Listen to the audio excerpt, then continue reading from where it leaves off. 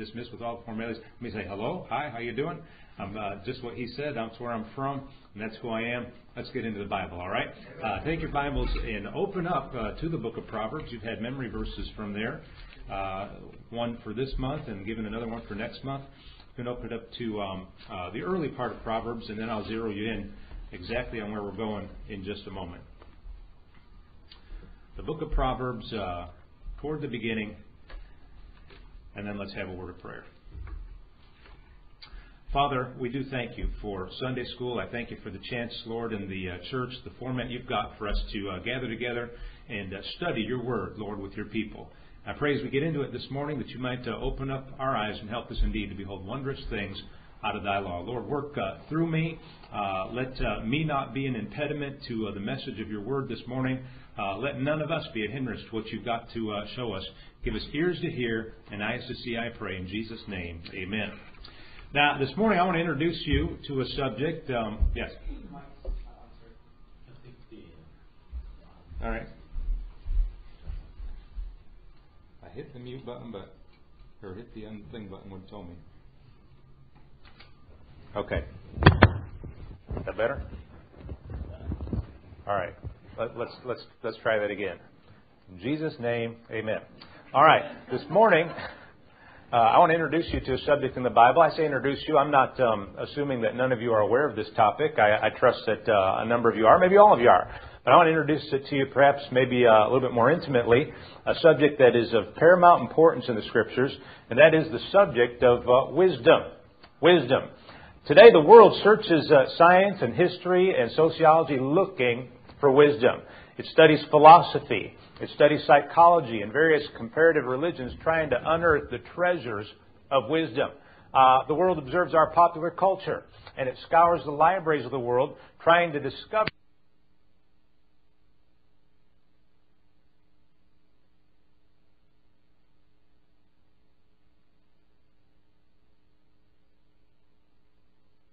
truth and the book of wisdom, and that is the Holy Bible, preserved for us in our King James Bible.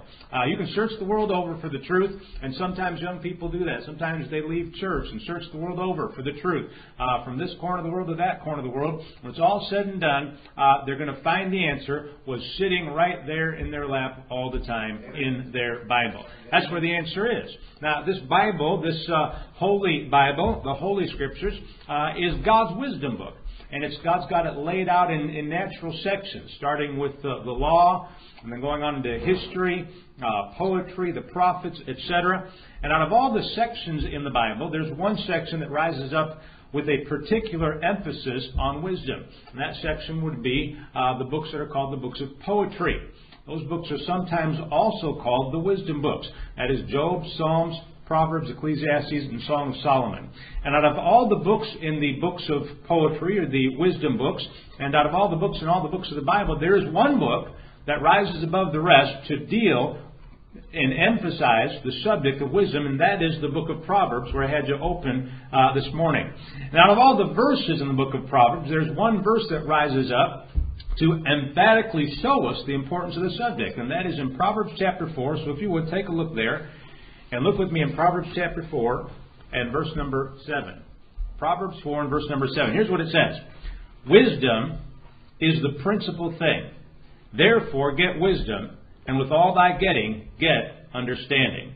We'll direct our attention to the first part of that verse. Wisdom is the principal thing. Therefore get wisdom. First of all, he says it's the principal thing. Now, the word principle in our English language, there's two words that sound the same or are pronounced that way.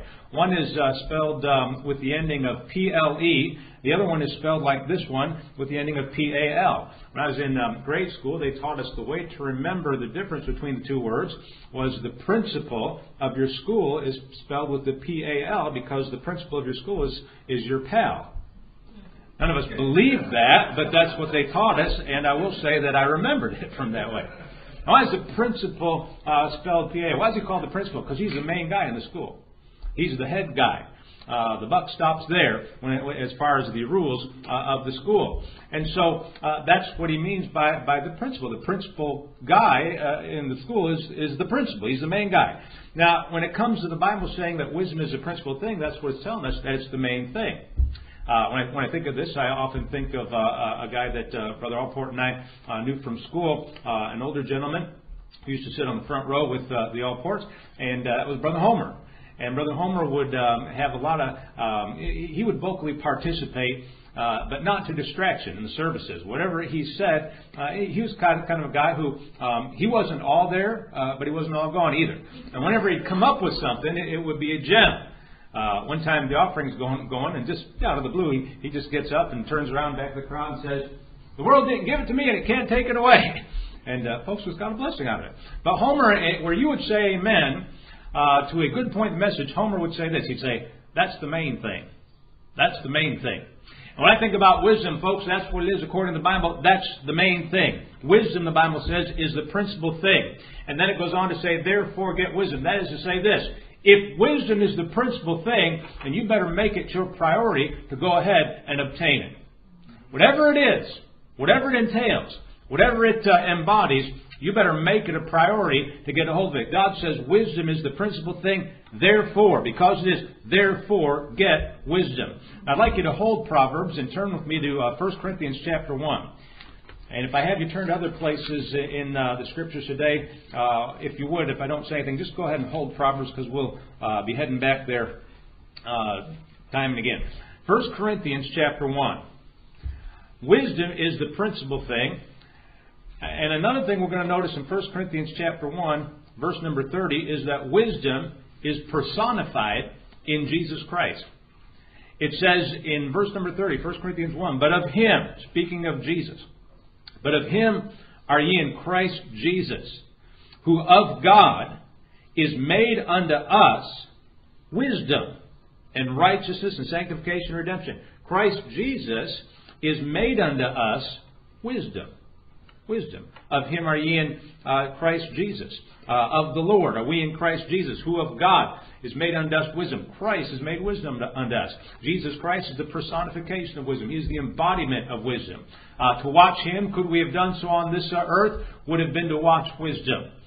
But to watch Him as we watch His life unfold in the Scriptures is to watch and to observe wisdom in action.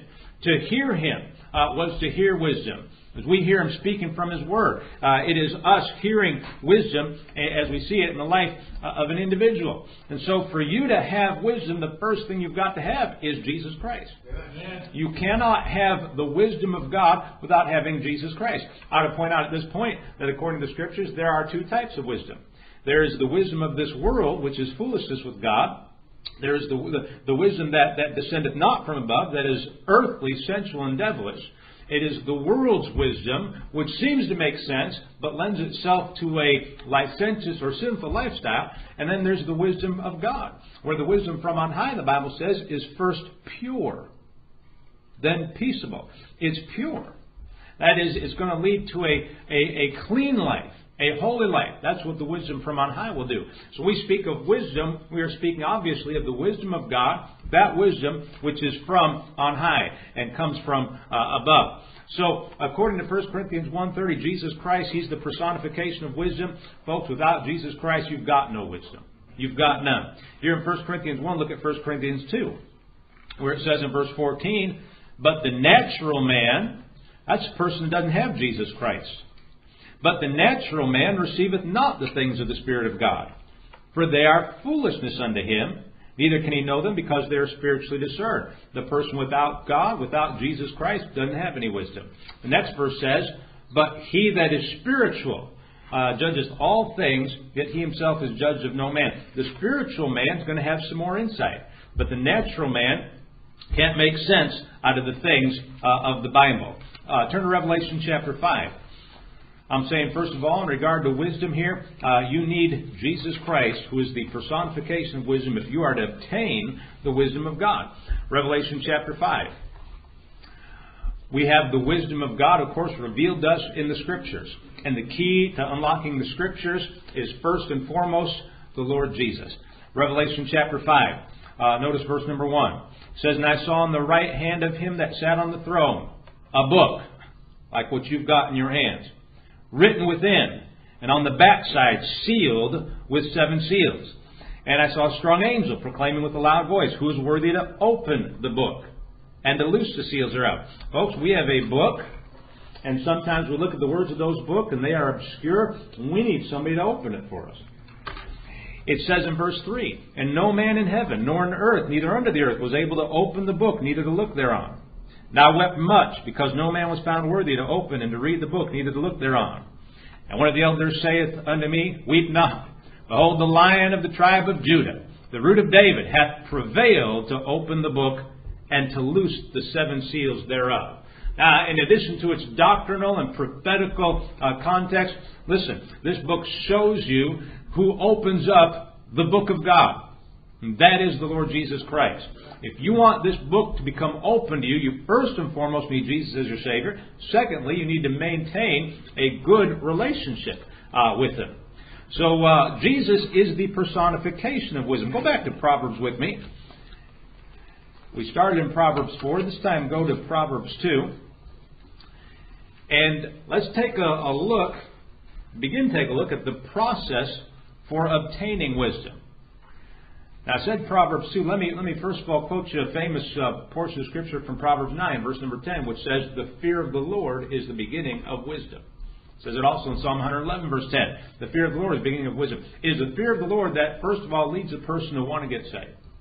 Because he recognizes he's got to stand before God, and God makes the rules. And if you don't line up with the Lord, you're in trouble. That's what a person realizes. It's the fear of the Lord. And then the fear of the Lord is also what causes us to want to live right and to get right with God. So that starts the process toward salvation and toward right living. Now, Proverbs chapter 2, the practical process of obtaining wisdom. Let's look at it beginning in verse number 1. Proverbs 2 and verse 1. "My son, if thou wilt receive my words." Let's stop right there. We're going to lead up to a process that's going to end with God giving wisdom. So in leading up to that process, the first thing we see is we're going to see some conditions. My son, if. Wisdom is not automatically given to you just because you're saved. It is available to you, but there's going to be some effort that you have to put forth. So there's going to have to be some ifs. We start off with if. You see in verse number 1, we're going to see some more ifs, like in verse 3 and verse 4, and then we're going to get in verse 5 a then, and like the computer language, if you mess with that. If then, if this happens, then this is going to happen. Well, if this happens, then verse 5 is going to take place, and verse 6 is going to take place.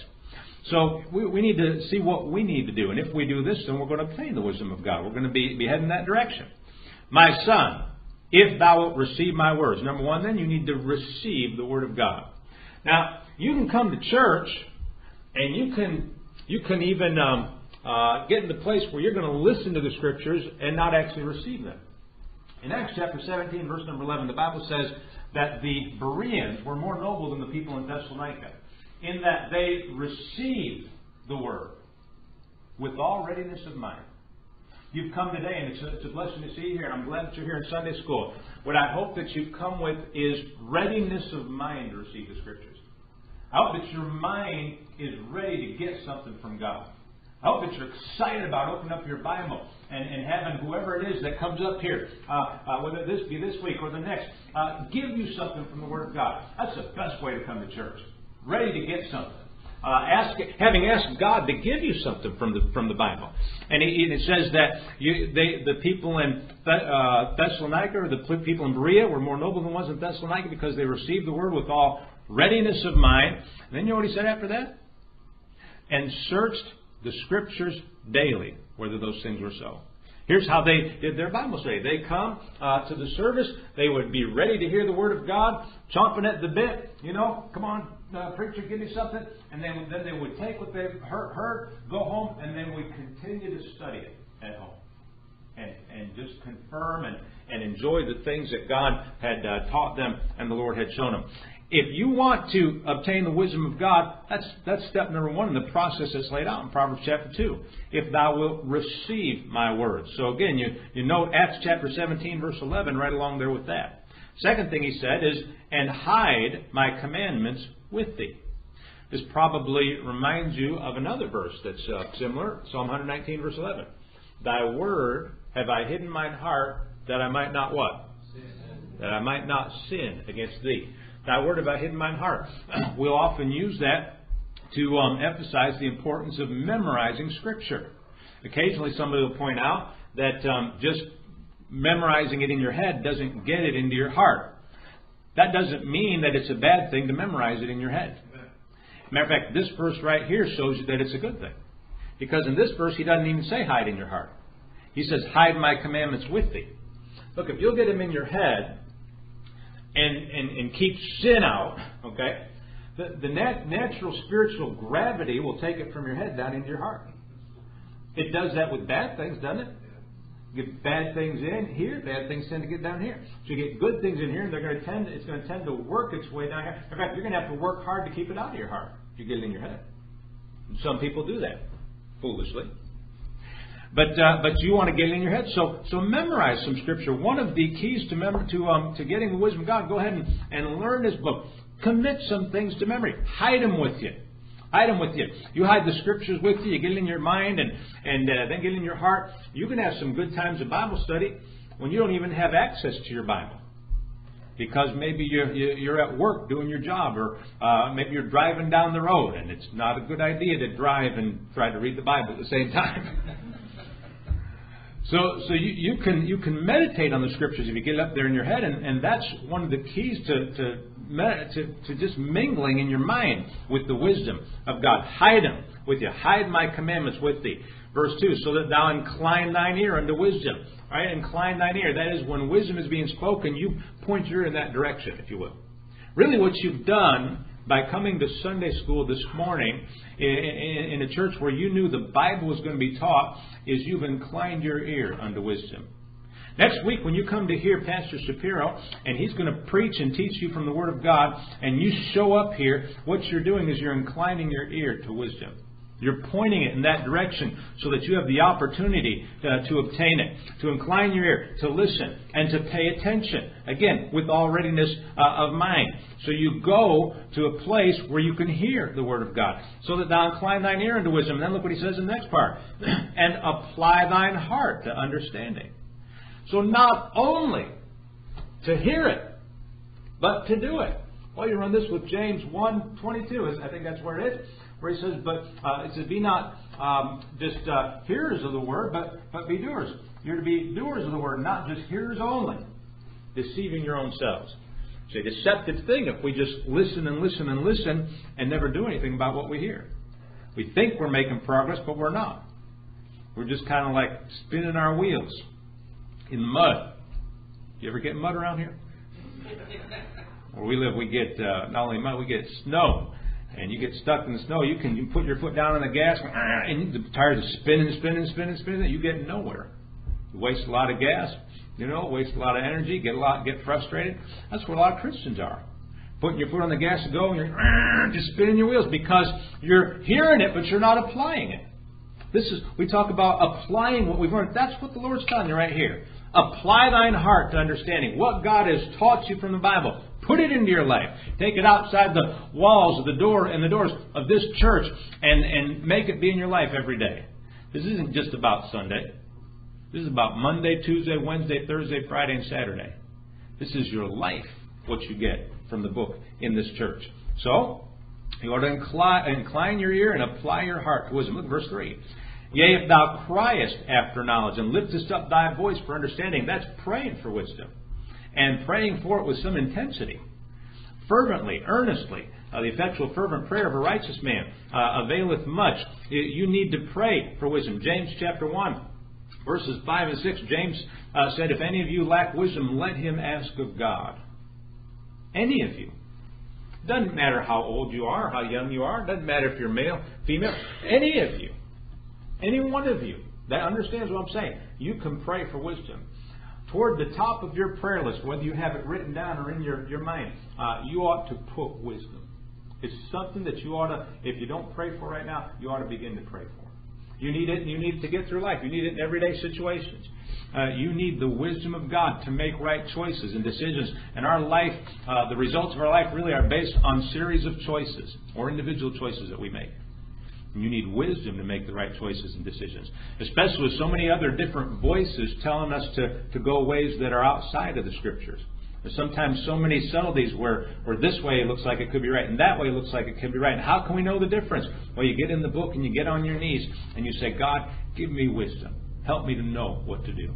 Help me to know what to say. Help me to know how to deal with this situation. Wisdom is what we need, the wisdom of God. And you can get it by asking God for it. If any of you lack wisdom, let him ask of God, which giveth to all men liberally, and it shall be given him. And upbraideth not, and it shall be given him. He's not going to rebuke you or get mad at you for asking for wisdom. He wants you to ask for it. He says, but let him ask in faith, nothing wavering. You need to believe that God is willing to give it to you. Him that cometh to God must believe that He is, and that He is a rewarder of them that diligently seek Him. Wisdom is not just for preachers. Wisdom is not just for Sunday school teachers. Wisdom is not just for a few select people in church. It's for every church member. You can have it. You can have the wisdom of God if you'll seek after it like the Lord has taught you to and is teaching you to. He says in verse 3 then, yea, if thou criest after knowledge and liftest up thy voice for understanding. Get serious about it. Get down and say, Lord, I lack wisdom. If any of you lack wisdom, Lord, tell him, I lack it. I need it. And then begin to pray. Look at the next verse, verse 4. If thou seekest her as silver. If thou seekest her as silver. You know, I read about a place in the Bible. I read a place in the Bible about a woman who was seeking something as silver. Matter of fact, she was seeking silver. She lost something. In Luke chapter 15, this woman lost some silver. Let me just read it for you real quick. In Luke 15, verse 8. It says, either what woman having 10 pieces of silver, if she lose one piece, doth not light a candle and sweep the house and seek diligently till she find it. Real quick, sweeps the house, cleans that place up, and then seeks diligently. Diligently. Lord's the reward of them that diligently seek Him. And then it says, seek diligently what? Till she find it. She seeks it diligently till she finds it. In other words, if we're applying this to wisdom, which we're to seek as silver, she opens up her Bible and reads, but she doesn't get anything out of it.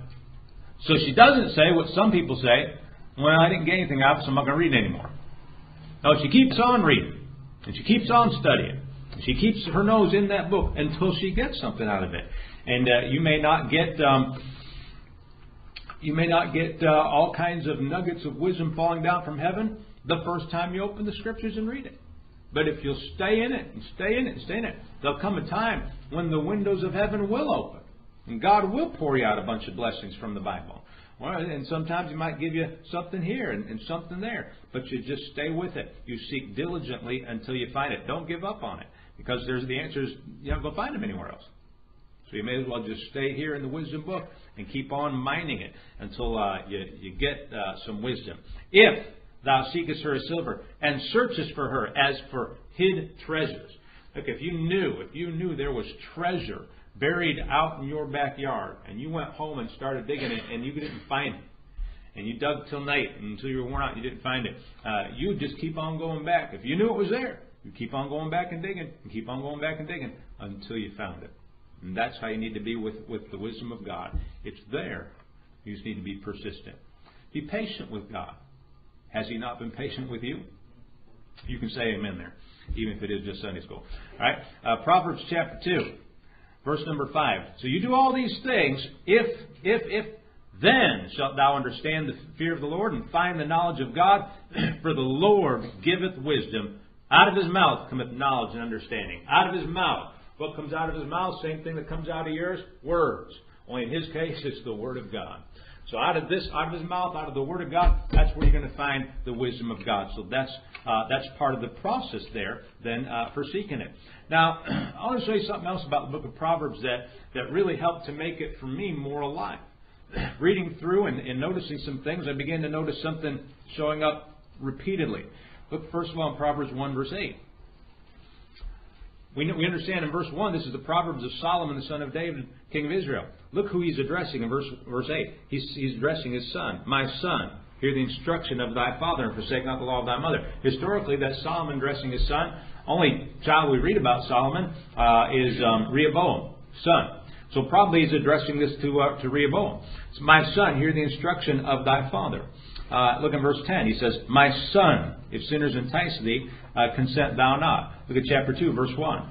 My son, if thou receive my words. Look at chapter 3, verse 1. My son, forget not my law. Look at 3:11. My son, despise not the chastening of the Lord. Verse 21. My son, let them not depart from thine eyes. Look at chapter 4 and verse 20. My son, attend to my words. Incline thine ear unto my saying. 5:1. My son.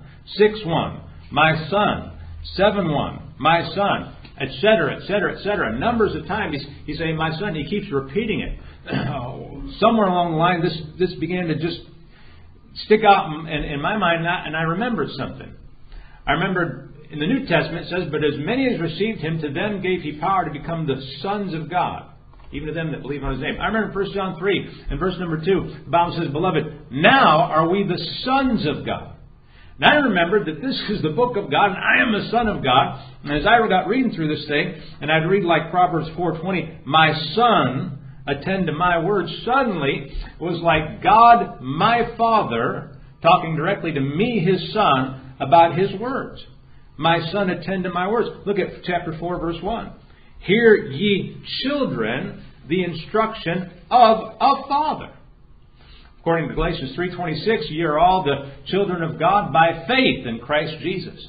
I am a son of God. I am a child of God. And what I am hearing here in the book of Proverbs is indeed not only historically the instruction of a father to a son, but spiritually the instruction of my Father to me, his Son, teaching me how to get through life. And that's what it is for you as well. This is a very personal book and a very pertinent book to you as a New Testament child of God. And this opened up the book of Proverbs to me even more and made it even more precious as I looked at it now as God, my Father, talking directly to me, his Son. Go to chapter 3, Proverbs 3. Look at how precious wisdom is. Proverbs 3, verse 13. Happy is the man that findeth wisdom. Which, let me say this. You could use some happiness in your life, could you? Yeah. Happy is the man that findeth wisdom. I find God people sometimes who ought to be the happiest people on earth give a show in their countenance of being some of the most miserable folks on this earth. A merry heart maketh a cheerful countenance, right? So I know sometimes we're happy down inside, but look, every once in a while it's going to creep out and break its way onto your face if you're really happy. Yeah. I'm not saying you have to put on a fake smile. I'm saying there will be a real one that will come out this way. Make the corners of your mouth go this way. So he says, happy is the man that findeth wisdom. I'm all for happiness. I remember a friend of mine, young man, told me one time, well, God never promised us happiness. Promised us joy. Well, I thank God. God promised us joy, but he also did promise us happiness. That's a whole other message, but here's one of the points. Happy is the man that findeth wisdom. That's a promise of happiness right there. I find wisdom, I get happiness. And the man that getteth understanding. For the merchandise of it, what you can obtain, what it will produce in your life. For the merchandise of it is better than the merchandise of silver. What I can gain from wisdom is better than what I can get from silver. That's money. That's stuff that'll get me stuff down here on this earth. And the gain thereof than fine gold. She, wisdom, is more precious than rubies. Watch the next statement. And believe your Bible. And all the things thou canst desire are not to be compared unto. You may not be able to just pinpoint and define exactly what wisdom is. You may not be able to reach out and grab a hold of it other than grabbing a hold of this book right here. But some of it may seem intangible to you. But I'm going to tell you something. If you'll get it, you'll ask God for it and seek it. God says that everything that you can desire isn't even worthy to be compared with wisdom, the wisdom of God. All the things thou canst desire. There's some pretty impressive things that we could desire down here on this earth. And none of it's even worthy to be compared with the wisdom of God. Length of days is in her right hand, and in her left hand riches and honor. Her ways are ways of pleasantness, and all her paths are peace. She is a tree of life to them that lay hold upon her, and happy is everyone that, look at this, retaineth her. You get happiness when you find wisdom. You keep happiness when you keep wisdom. You've got to retain it. You've got to hang on to it. Look at chapter 4, verse 5. get wisdom, get understanding. Notice the next 3 words. Forget it not. Don't forget what you've learned at church. Don't forget what God's shown you in your Bible reading and in your Bible study. Hang on to that stuff. Because when you're going through problems and you're miserable, you probably have already learned the answer as to how to get out of it and how to deal with it. You got to go back and remind yourself. Hang on to that thing. Lay hold on eternal life. Obtain wisdom, retain wisdom, and forget it not. In Proverbs 4 here, look at chapter 7 where we started, or verse number 7, Proverbs chapter 4, verse 7 where we started. Wisdom is the principal thing, therefore get wisdom. Once again, it's the main thing. Look at verse 8. Exalt her, wisdom, and she shall promote thee. That's how you get ahead in the Christian life. Genuinely. Exalt her, and she shall promote thee. She shall bring thee to honor when thou dost embrace her. Look at verse number 9. She shall give to thine head an ornament of grace, a crown of glory shall she deliver to thee. So you see what the wisdom will do for you? It'll give you a crown of glory. Do you realize that's the same term that's used in 1 Peter chapter 5 as one of the rewards that's available at the judgment seat of Christ? Crown of glory. Same term. In the New Testament, in teaching on the judgment seat of Christ, it's often called the shepherd's crown or the pastor's crown because it's about this.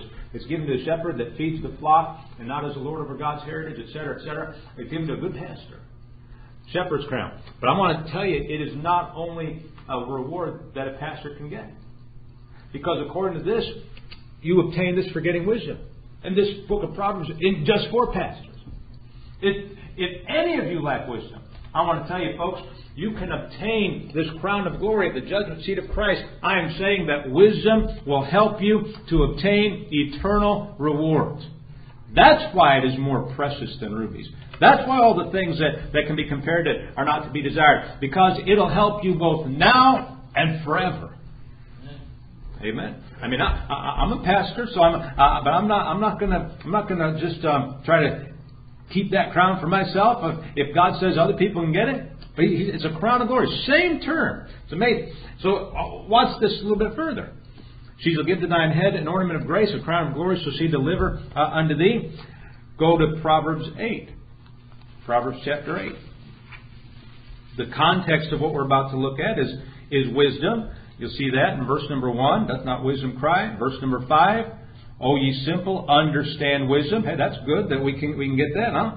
And ye fools, be of an understanding heart. Verse number 10. Receive my instruction, and not silver, and knowledge rather than choice gold. For wisdom is better than rubies, and all the things that may be desired, not to be compared to it. I, wisdom, dwell with prudence, and so forth. It's talking about wisdom again. That's the context. Verse 17. I love them that love me, and those that seek me early shall find me. Wisdom says she loves them that love her. God, I believe, is intrigued with people that are intrigued with Him. God's intrigued and appreciates people that appreciate His book. I love them that love me, and those that seek me early shall find me. 2 things about that. Number 1, you ought to seek Him early in life. Remember now thy Creator in the days of thy youth. Don't wait till you get old someday and say, well, then I'm going to start getting a hold of God and reading the Bible and studying and serving God. No, start where you're at. If you don't love the Lord now, what makes you think you're going to love Him then? Number 2, it's a profitable thing to seek the Lord early in the day. To start your day in the book. Even if you cannot do the bulk of your Bible reading and prayer in the morning, it's a good thing to have some. Now, some of you, maybe in your life, you don't have time to have a full breakfast in the morning. But what you do is you grab something just to sustain you so you can eat later on. You need to do that if you don't have time to have a full spiritual breakfast. Get something to get you going. Don't wait till you've already messed up the day. Get something to get your spiritual man come alive. Amen. So he says, they that seek me early shall find me. Here's what I want you to see in verse 18. In relationship to these eternal rewards, he says, riches and honor are with me, yea, durable riches and righteousness. I want you to look at that little term, durable riches. All right, hold your place here and go to John, the Gospel of John, chapter number 6. John 6. John chapter 6. Verse 27.